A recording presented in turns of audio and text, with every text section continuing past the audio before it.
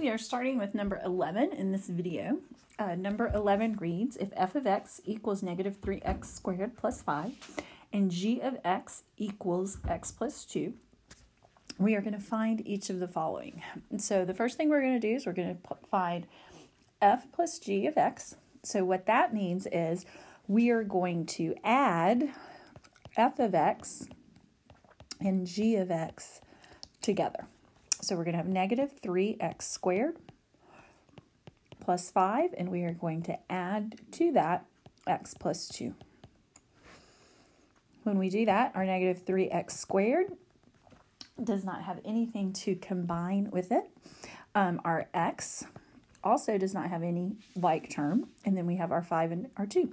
So we have negative 3x squared plus x plus 7. For our next one, we are subtracting. We have f of x minus g of x. And for this particular one, students often forget to distribute the negative to all of g of x. So it's actually negative 3x squared plus 5 minus x plus 2. So in order to simplify this, we have to have negative 3x squared plus 5, and then we distribute the negative. So we have negative x minus 2. So once we combine like terms here, we have negative 3x squared minus x plus 3. The next one we are multiplying. We have f times g of x. So that is going to be f of x times g of x. So we're going to take negative 3x squared plus 5. And we are going to multiply that times x plus 2. And we're going to FOIL.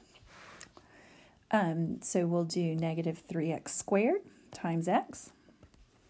So we will have negative 3x to the third. Then we will do negative 3x squared times 2. So that will be negative 6x squared. Then we will have 5 times x, which is 5x. And then we will have 5 times 2, which is 10. And we want to make sure that there's no like terms that can be combined, and they're not. And so that is our final answer. The last one is f composed of. And sometimes we forget that. That right there means composed of. So what we are doing is we are taking g of x and we are plugging it in for the x in f of x. Okay? So we are taking x plus 2. We're taking x plus 2 and we are plugging x plus 2 in for that x right there. Okay? So f composed of g of x. So we take x plus 2, which is our g of x, and we plug it in for the x in the f of x function. So we are going to have negative 3 times x plus 2 squared. Oh, yes, plus 5. Okay? So the first thing that we need to do is we need to FOIL x plus 2 times x plus 2. So x plus 2 squared is x plus 2 times x plus 2. Okay, so when we do that, we end up with x squared plus 4x plus 4. So now we're going to take that negative 3 and we've got to distribute that negative 3 across that trinomial. So we're going to have negative 3x squared minus 12x minus 12. And then our last step here is going to combine those like terms. We have negative 12 and positive 5. So we have negative 3x squared minus 12x minus 7. And that is my final answer for f composed of g of x.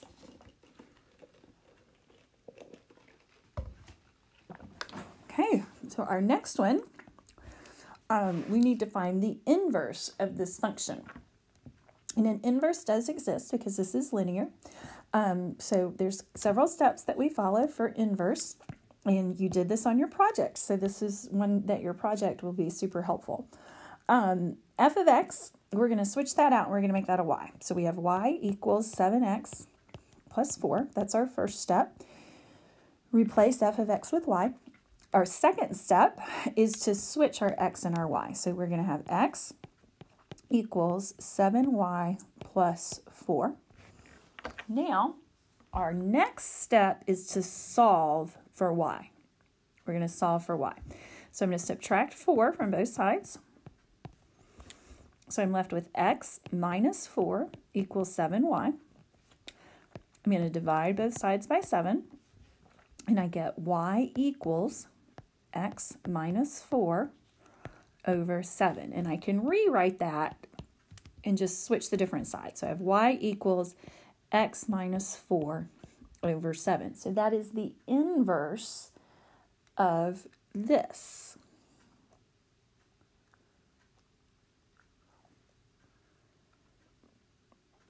Okay, I didn't write the problem. Sorry, guys. Okay, just ignore everything I just said.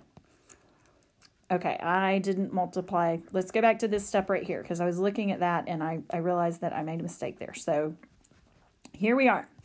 So when I took my f of x and changed it with my y, I didn't write the full problem down. So I have y equals 7x plus 4 over 3. So I need to write 7x plus 4 over 3.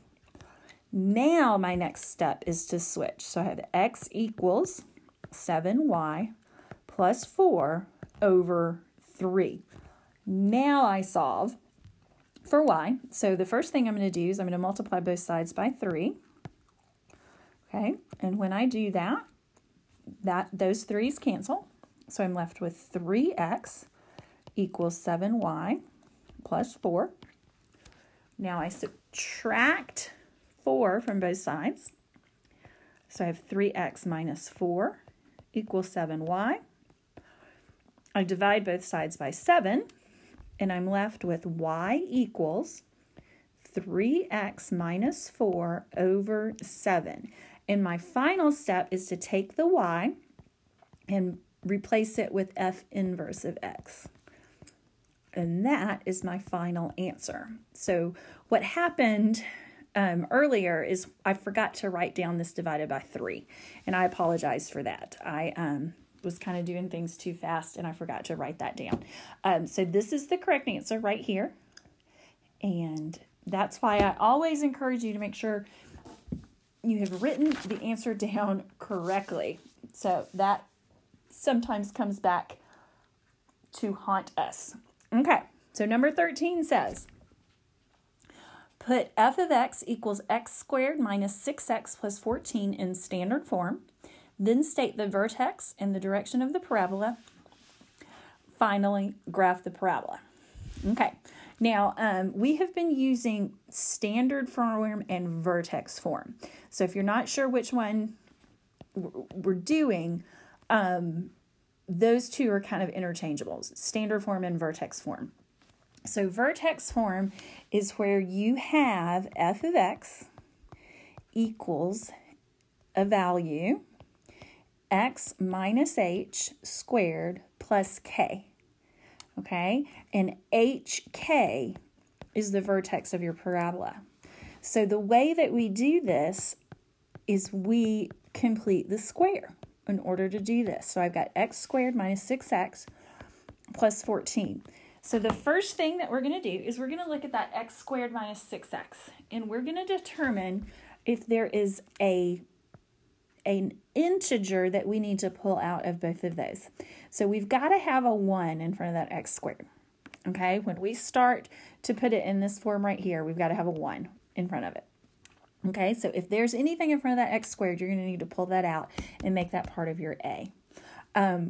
This particular one, we don't have to do that. So we've got f of x equals, and I've got x squared minus 6x plus 14. Now, I haven't changed the value at all. I've just taken those first two terms, the x squared minus 6x, and kept it inside some brackets. And then the plus 14 is going to be on the outside. Now what I'm going to do is I'm going to take half of negative 6. Half of negative 6 is negative 3. And negative 3 squared is 9. So I am going to add 9 right here. Okay, and I got 9 by taking half of negative 6 and then squaring it. Now if I add 9 inside my brackets, I need to be sure I am subtracting 9 on the outside because we have to keep this balanced, and this is how we keep it balanced. Okay, so if I'm adding 9 on the inside, I've got to subtract 9 on the outside. Okay, so here we go. Now we're going to factor. We're going to factor x squared minus 6x plus 9. So we're going to have f of x equals x minus 3 squared. Okay, then we're simplifying the plus 14 and the minus 9. So then we're going to have plus 9. Or plus 5, I'm sorry. So because of this, we are able to say my vertex is 3, 5. The direction is up, okay? There is no negative right here. There's the number that's right there is 1, but it opens up because this right here is not negative, okay? And so our direction of our parabola is going up. Now we are going to do a very, very rough sketch of this just to get an idea of what our parabola is going to look like. Now, we're going to go positive 3, and we're going to go up 5. So our parabola is going to have a vertex of 3, 5, and it's going to open up. So that is what our parabola is going to look like. Okay, and because of this graph, we can also determine that our solutions to this quadratic would be complex. Because this parabola does not cross the x-axis, the solutions to this would be complex. Meaning we would have I in our solution. Now, we're not asked to find the solution. We're asked to find the vertex, the direction, and the graph. But if we were solving for zeros, if we were solving for where the graph crossed the x-axis, this graph does not cross the x-axis. And so our solutions would have complex solutions, which would have I in them. Okay, number 14. We are solving, just like we talked about in number 13, we are solving for these solutions. And I think we can factor this. Let's see. I have 5 and negative 2, so that's going to give me negative 10. So that's my product. Okay. My sum to this is going to be positive 3. Okay. And my numbers are going to be negative 2 and positive 5. Now, if you weren't able to identify this as something that could be factored, because at first I wasn't thinking that this could be factored, but it can be factored. You can always use the quadratic formula. Okay, so you can always solve this using the quadratic formula, and that would be negative b plus or minus the square root of b squared minus 4ac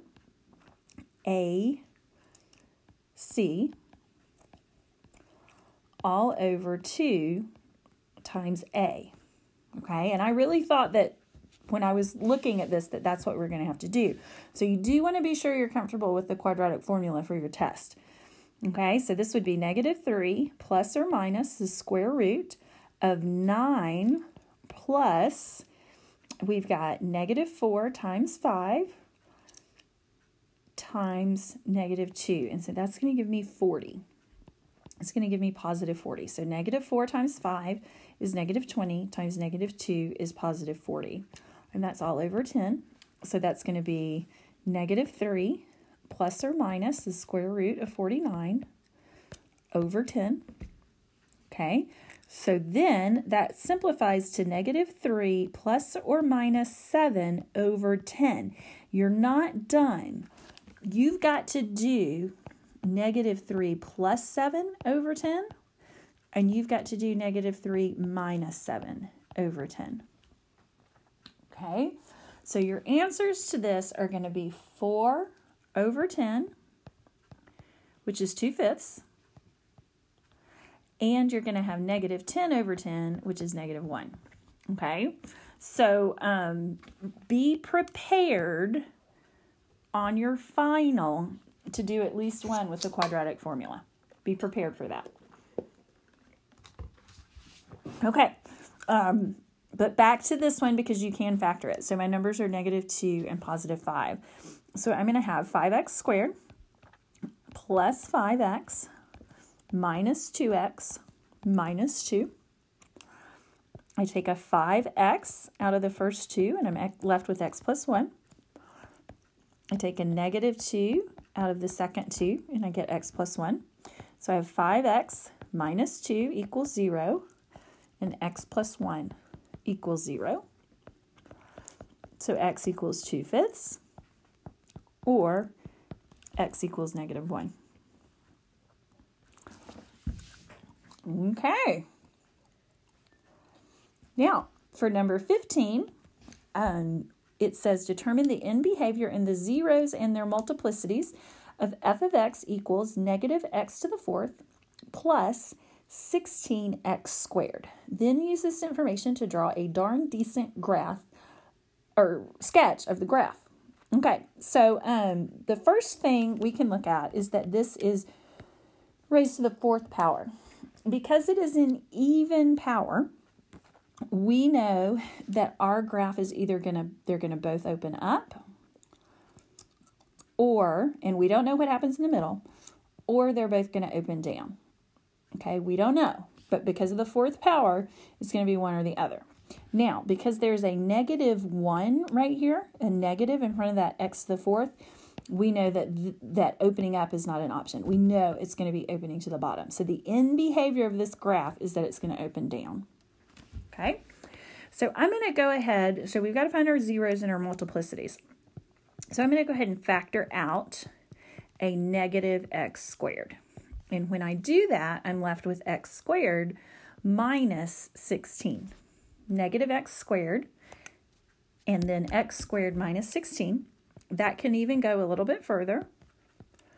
So I've got x plus 4 and x minus 4. Okay, so the zeros of this function, I've got x squared equals 0.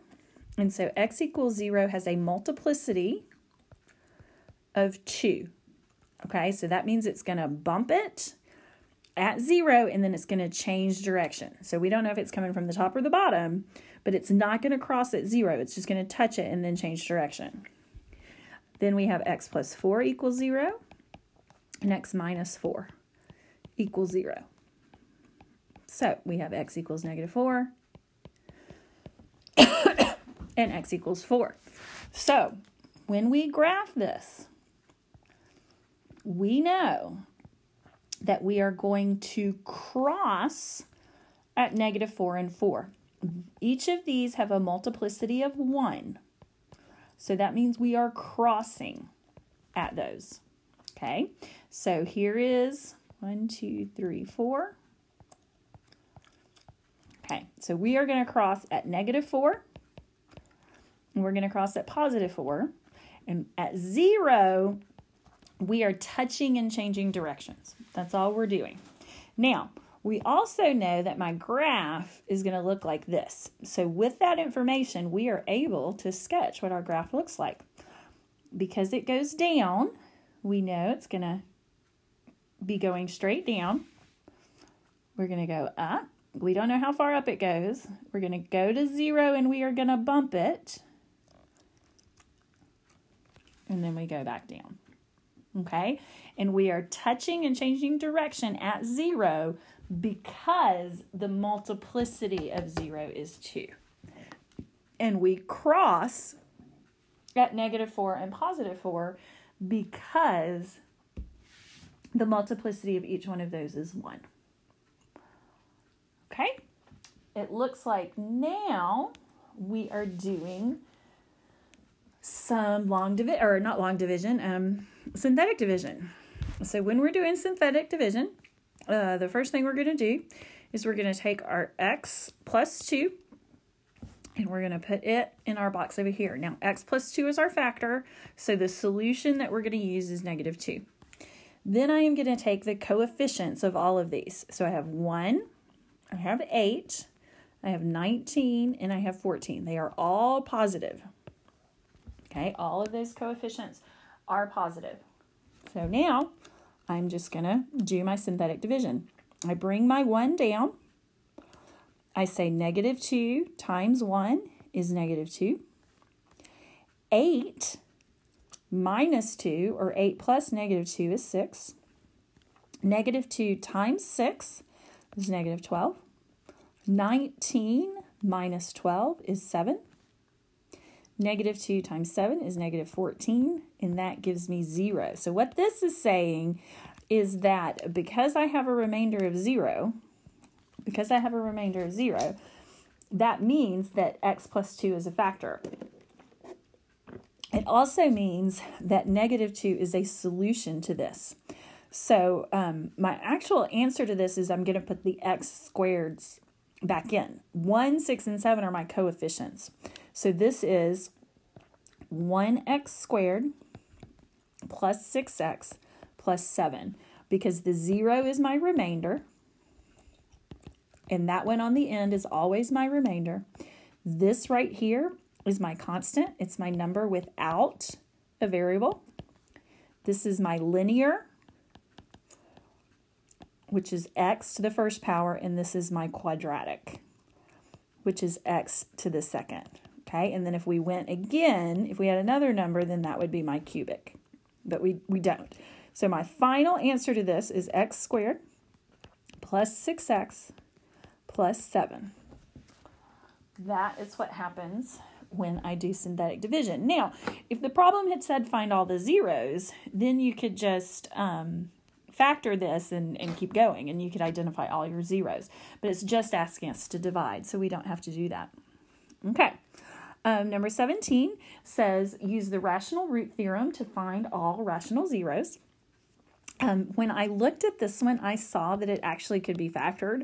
And so some students may choose to do that. They may choose to factor it, and you can just say x squared, x plus 3, and then we can take a negative 1 out, and we get x plus 3.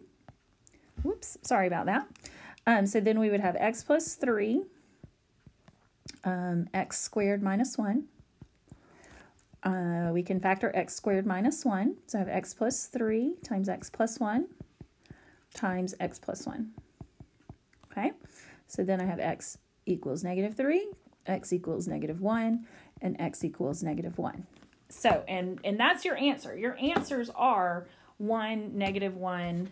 Whoops. Okay, hold on a second. This is, let me fix this right here. So I've got x plus 3, x plus 1, x minus 1. Okay, because this x squared minus 1, that's difference of perfect squares. Okay, so x plus 1 times x minus 1. And so our zeros are 1, negative 1, and negative 3. Those are our zeros. Once you use the rational root theorem, so what that means is we would take this negative 3 and we would list all the factors of negative 3. Okay, there's not a ton. There's positive and negative 1 and positive and negative 3. And so we have to determine which ones of those are solutions to this. So I'm going to start with positive 1 just to see if it's a solution. Now we already know it's a solution, but this is how you would use the rational root theorem to determine that. So I've got 1, 3, negative 1, and negative 3. Okay, I bring down my 1. 1 times 1 is 1. 1 times 4 is 4. Negative 1 and 4 is 3. 1 times 3 is 3. And I get a 0. So that means that 1 is a solution. We know that 1 works. But we've already got that over here. Now that we have the first factor using synthetic division, then I could factor the rest of it. So I have x squared plus 4x plus 3. Okay, that factors to x plus 3 times x plus 1. So my solutions to this then, if x plus 3 is a factor, x equals negative 3 is the solution. If x plus 1 is a factor, then x equals negative 1 is a solution. So your final answer here is negative 3, negative 1, and 1. That's just showing you two different ways that you can get to that answer. Okay, number 18. 18 has us working with some negative numbers, or some negative square roots. Some negative square roots. So my first one is I've got square root of negative 12 times square root of negative 3. Before we can do anything, we've got to pull that I out. Okay, so the square root of negative 12 is the same thing as I on the square root of 12, and we are multiplying that times I on the square root of 3. So before you do anything else, you've got to pull that I out. Now, I times I is I squared, and we'll deal with that in just a second. 12 times 3 is 36, and we actually can do the square root of 36. The square root of 36 is 6. So I have I squared times 6. And I just want to remind you that I squared is negative 1. So I have negative 1 times 6. And so my final answer here is negative 6. Okay. Now for our next one, we've got 4i plus 3 times 6i plus 7. So we are going to FOIL this. We're going to FOIL it. Okay. So I've got 4i times 6i. That is going to give me 24i squared. Now I don't want to deal with that I squared just yet. Okay. We'll deal with it a little bit later. Then I have 4i plus 7, or times 7, 4i times 7. And that's going to give me 28i. Then I have 3 times 6i. That's going to give me 18i. Then I have 3 times 7. And that's going to give me 21. So I've got 24i squared plus 46i plus 21. But we're not done. We're not done. We need to deal with that I squared. So this I squared is 24 times negative 1. Okay, 24 times negative 1 is going to be negative 24. And we have two more things that we can combine. We can combine negative 24 and positive 21. So that's negative 3 plus 46i. And that is my final answer. That's a negative right there. I want to make sure you guys know that's a negative. So it is negative 3 plus 46i. Okay. The last one sometimes can be confusing because students aren't sure what it's asking to simplify. For something to be completely simplified, you cannot have a square root in the denominator and you can't have I in the denominator. So we have to multiply this by its conjugate. And so if I multiply the bottom times its conjugate, okay, and the conjugate of 2 plus I is 2 minus I. If I multiply the bottom times 2 minus I, then I have to multiply the top times 2 minus I. Okay, so the top is 8 times 2, which is 16. 8 times negative I. Okay, the bottom is going to be the difference of perfect squares. So let me just do this off to the side. So I have 2 plus I times 2 minus I. 2 plus I times 2 minus I. 2 times 2 is 4. 2 times minus I is minus 2I. I times 2 is plus 2I. Those are going to cancel out, and that's exactly what we want to happen. We want those two to cancel out. Okay? So we are left with 4 minus I squared. And remember, I squared is negative 1. So then these get added together, and I am left with 5 in the denominator.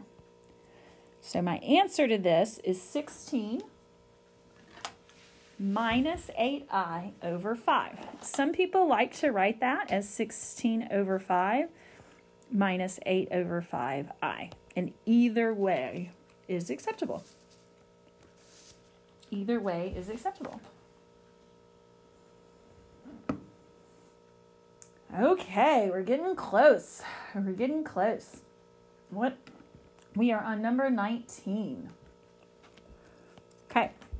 Find the horizontal and vertical asymptotes of f of x equals x squared minus 1 over x to the third plus 6x squared plus 5x.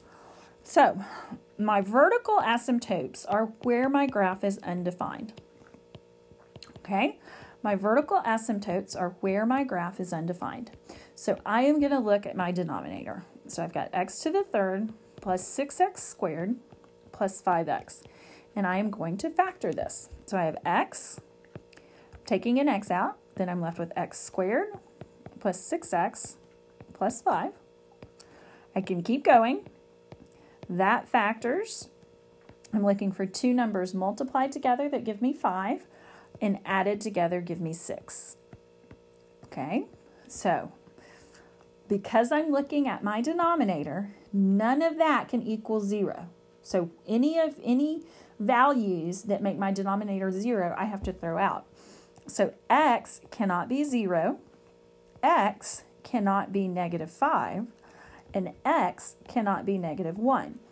Those are my vertical asymptotes. Okay, those are my vertical asymptotes. Right here. Now my horizontal asymptotes are the relationship between the numerator and the denominator. Okay, the relationships between the numerator and the denominator, I have x squared in the numerator, and I have x to the third in the denominator. Okay, so we are going to have a relationship where our vertical asymptote is y equals 0. And that's because the degree of my numerator is 1 less than the degree of my denominator. Okay, that's how we determine these. Now, I do want to mention something else to you. This isn't something you'll see on your final. We saw it probably on our project. If I were to factor x squared minus 1, that would be x plus 1 and x minus 1, because that's difference of perfect squares. Then my denominator is x plus 5, and x plus 1. So this x plus 1 and x plus 1, they cancel out, which then means that this would not be a vertical asymptote. So your only vertical asymptotes are x equals 0 and x equals negative 5. And then at x equals negative 1, you'd have a little hole in the graph. You'd have like an open circle. We didn't talk a ton about that this semester, but just wanted to go back and just briefly mention that because your answer key deals with that. And the parts on your final exam, we're not graphing or doing much with rational functions because we did so much of them with them on your project. But I wanted to mention why x equals negative 1 is not on your answer key. Okay, number 20. We are writing log base 8 of b equals a as an exponent. So it's always important to be able to go back and forth. So our base stays the same. Our base is 8. We are raising 8 to the a power, and that equals b. Okay. We also need to be able to go from an exponent to a log. This one has e, and anytime we have e, we're going to use natural log. Now, the natural log, you don't have to write the base down, okay? The natural log assumes that you've got the base e. It's just a given. So base e of m is raised to the k power. Okay? But this right here, this log base e is written just as natural log. Natural log is used so much that it has its own log. And so that is called your natural log. And so the way that you would write that is the natural log of m equals k. Okay? Let's solve some equations. So here I've got 7 times 4 to the x power equals 56. This is number 21, and we are solving these. 7 times 4 to the x power equals 56. The first thing that we're going to do right here is we're going to divide. Okay, so I'm left with 4 to the x power equals 8. Okay, now I can rewrite 4 as 2 squared. And then 2 squared is being raised to the 8x power. I can rewrite 8 as 2 to the third. So then what happens is I get 2 to the 2x equals 2 to the 3. If our bases are the same on an exponent, then I can drop the base and my exponents are the same. So I have 2x equals 3. So x equals 3 over 2. Okay. For our next one, we have 3 log of 5x equals 6. So this is 3 times the log of 5x equals 6. So the first thing I'm going to do here is I'm going to go ahead and divide both sides by 3. Okay. Then I'm left with log of 5x equals 2. Okay, 6 divided by 3 is 2. Now, in order to solve this, I am going to rewrite this as an exponent. So when there is no base right here, there is a base of 10 that's assumed. So I have 10 to the second power equals 5x. 10 to the second power is 100. Okay, and if I get 100 equals 5x, I divide both sides by 5. So my x value is 20. Okay. Part 3 of number 21. I have 7 to the x power equals 9. I can't rewrite 9 as a 7. Or 7 to some power. I can't rewrite 7 as 9 to some power or 3 to some power. I could write 9 as 3 squared, but that doesn't get me anywhere. So the way that I solve this is I have to take the log of both sides. So I have log of 7 to the x power equals the log of 9. Okay. The power property allows me to take that x, or the power rule allows me to take that x and put it in front of the log. So I have x times log of 7 equals log of 9. Okay, so my next step is to divide both sides by log of 7.